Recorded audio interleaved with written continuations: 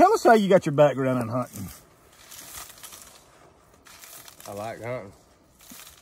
What made you get started in hunting? How did you learn how to first ever hold a rifle? My daddy used to take me in the woods when I was little. And him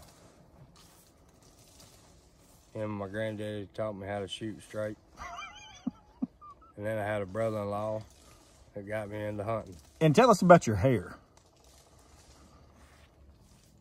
I like it. Oh, that's what you said about hunting. Oh. I got long hair. Are you done it to locks of love? I reckon I need to. I just trim it every now and then. Excuse me. Oh, there's Red Lead himself putting out corn again. Red Lead, is that 200-pound bag getting to you? Yeah, I'm old.